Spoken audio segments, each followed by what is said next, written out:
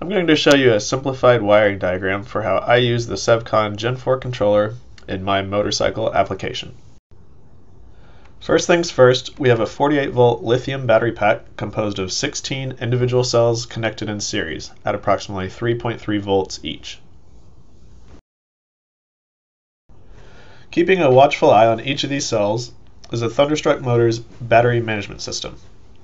This will turn off our charger when any cell reaches 3.8 volts, and it can be used to do a number of things when a cell gets low, such as limit the power from the controller or enable an alarm.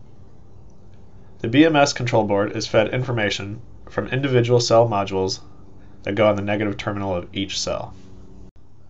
These modules are about as big as a postage stamp and are responsible for the actual monitoring.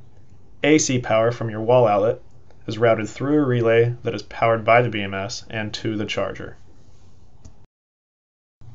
Next we have our motor.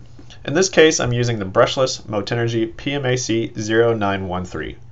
This receives its three-phase power from the controller.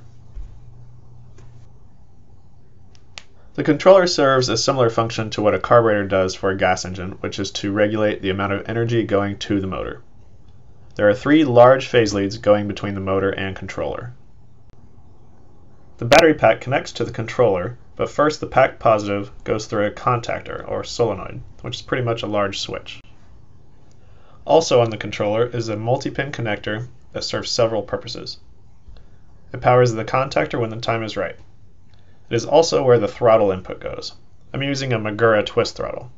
This is a 0 to 5000 ohm potentiometer that the controller will translate into go power. Also plugging into the multi-pin connector is the key switch and the enable switch. The key will turn on the controller, and the enable tells the controller it's okay to go forward. Lastly is the DC to DC converter. This takes the 48 volts from the battery pack and drops it to 12 volts for our onboard accessories such as the lights, display lighting, and the horn.